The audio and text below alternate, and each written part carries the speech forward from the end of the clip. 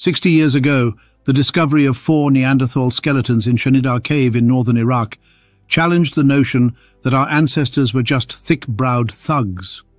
Some scholars even argued that the extinct human species practiced burial customs. An archaeological team has returned to Shanidar Cave and discovered the upper portion of a Neanderthal skeleton near where the 4 complete skeletons were originally excavated. Other scholars have questioned this interpretation, claiming that the 4 Neanderthals died as a result of exposure or a rockfall. Recent excavations near the Shanidar 4 remains have prompted a rethinking of this hypothesis. The collection of bones, known as Shanidar Zed, were surrounded by rapidly accumulating sediment, implying that the body had been intentionally covered. Other mortal remains of Neanderthals have been discovered in the cave, but they appear to date from up to 30,000 years after Shanidar Zed and the other 4 burials. All of this evidence will help us better understand the complexities of Neanderthal burial practices. It may have changed over time, indicating different cultural traditions, which is a very human characteristic. Nevertheless, the fossils discovered in the cave provide new evidence that the species buried their dead through mortuary rituals. The remains, which included a crushed but intact skull, upper thorax and both hands, were recently discovered at the Shanidar Cave site, 500 miles north of Baghdad.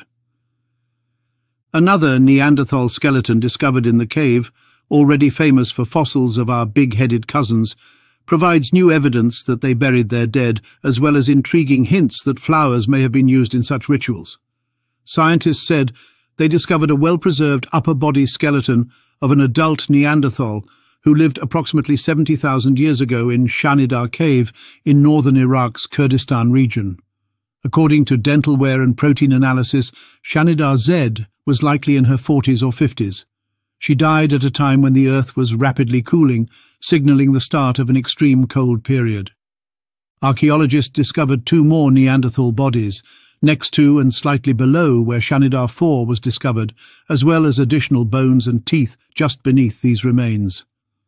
Ongoing research into Neanderthal skeletons discovered in Iraq during the 1950s suggests the existence of a more complex social structure than previously thought. The 3 bodies appear to have been positioned next to a massive rock in a gully-like feature where water occasionally flowed. The bodies' relative depth suggests that they were placed here at different times, possibly over tens to hundreds of years. Shanidar 4 and Shanidar Zed appear to have been positioned roughly the same way, as if looking out of the cave, and while the remains of the 3rd Neanderthal are too sparse to determine its burial position, its head appears to be facing east as well. Neanderthals were once thought to be primitive cavemen, driven extinct by smarter modern humans, but research has revealed that they were sophisticated beings who cared for the bodies of the deceased and performed burial rituals. Neanderthals are known to have buried their dead and exhibit mortuary behaviors that are difficult to interpret, with significant variation among Neanderthals. What is important here is the intentionality of the burial. You may bury a body for practical reasons, such as avoiding dangerous scavengers and/or reducing the smell. However, when this extends beyond practical elements, it is significant because it indicates more complex, symbolic and abstract thinking, compassion and care for the deceased, and possibly feelings of mourning and loss. Whether the Neanderthal group of dead, buried in the cave around 70,000 years ago, were separated by a few years, decades, centuries, or even millennia, it is clear that Shanidar Cave was a unique location, with bodies placed only in one part of a large cave. The Neanderthals' behavior was highly variable, including their relationship with the deceased. Several dozen Neanderthal burial sites have been discovered in Europe, the Middle East and Central Asia. Such discoveries have been described as extraordinary, but the evidence for Neanderthal burials and culture is unequivocal.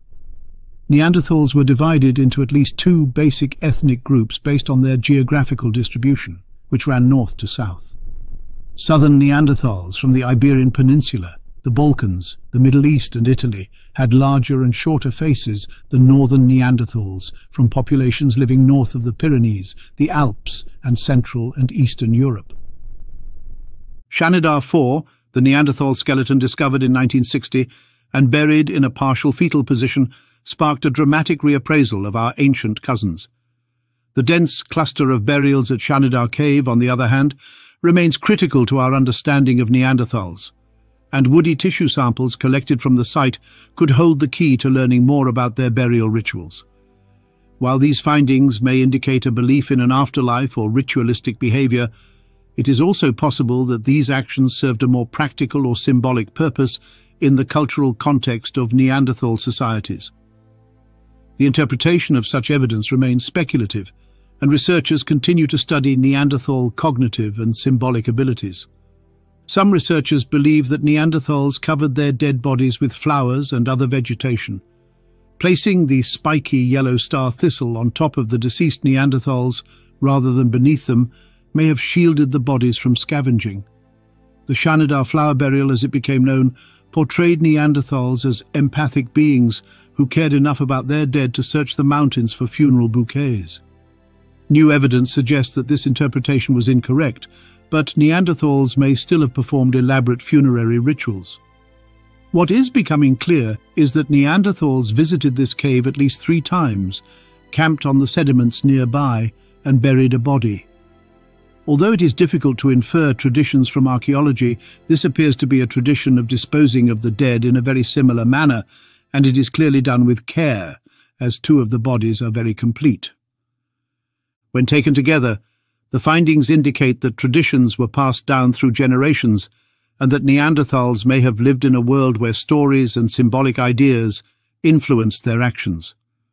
In other ways, they were human beings like us, and they clearly buried some of their dead at times. However, Shanidar Z's story is based on specific circumstances rather than large evolutionary forces. Shanidar Z has a severe and deep rib cut on his left side. This cut would have been deep enough to collapse his lung, making Shanidar Z the only known victim of Neanderthal-sapiens conflict.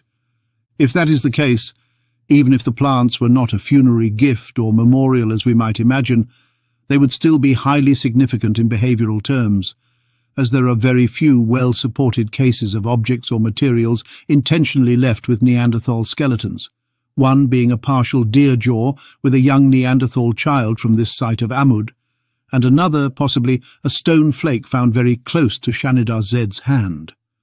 According to scientists who examined the Amud skeleton, a Neanderthal baby whose remains were recently discovered in a cave in northern Israel was intentionally buried. The discovery of bones in Amud Cave near the Sea of Galilee contributes to our understanding of Neanderthal culture. Several alleged Neanderthal burials have been debunked in recent years, but the Amud burial could be less contentious. The baby's bones were discovered articulated, indicating that it had not suffered serious injuries. The 10-month-old infant was laid to rest on its right side in a small niche against the north wall of Amud Cave. Although the skull has been crushed and the face has been severely damaged, the majority of the skeleton has survived 50,000 to 60,000 years of burial. According to researchers, a red deer jawbone was found on the pelvis, implying that it was a ritual offering. 3 limb bones from another baby, possibly aged 6 to 9 months, were discovered nearby. Researchers believe the Amud infant was a Neanderthal rather than a fully modern human who lived in the Levant during the last ice age. The baby's foramen magnum, the hole in the base of the skull through which the spinal cord passes, is round rather than oval. There are some extra strong muscle attachments on the inside of the lower jaw, implying the development of powerful jaw movement later in life. And there is no chin. The presence of these characteristics in such a young individual highlights the distinction between Neanderthals and modern humans, and acts to exclude Neanderthals from our own ancestry, according to researchers. The Amud Cave was used by Neanderthals during one of the last Ice Age's cold spells, when the Middle East would have been warmer and wetter than the frozen lands further north. Additional early human remains, including an adult skeleton, were discovered at the Amud site. Although these bones are not as well preserved as the infant's, they are believed to be Neanderthal. Initially, scientists thought Neanderthals were only capable of primitive thought and animalistic savagery. As evidence of these human ancestors' surprising human-like traits accumulated, some scientists' perspectives changed. Given the length of time since Neanderthals roamed Eurasia, it is impossible to accurately reconstruct their lives and deaths.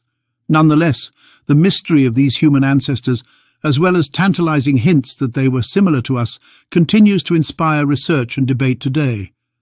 Nonetheless, the ancestors of the Homo sapiens tribes, aided by their ability to make warmer, more form-fitting clothing, had already moved into the Neanderthals' former territories. Thus, modern humans established a foothold that they never lost. The Neanderthals lived in increasingly small and isolated areas, suffering from what is now known as habitat loss, and eventually vanished from the planet. The Neanderthals were intelligent. They had brains the same size as the Cro-Magnon and were extremely adept at utilizing local resources, but they lacked the ability to broaden their perspectives and adapt to changing circumstances. The grave furnishings, as previously discussed, demonstrate that the Neanderthals believed in life after death. Neanderthal humans frequently buried their dead in shallow graves with no special protection, whereas early Homo sapiens were the first to carefully cover the grave with stones. The dead man was given not only his best weapons, but also food for his lengthy journey. Were these intended to protect against hungry predators or to keep the dead man from returning? And with that tantalizing statement, we leave you to ponder the mysteries of our shared human history. Until next time, stay curious and stay questioning. Also, please subscribe, share and explore our channel's other videos. Thank you and take care.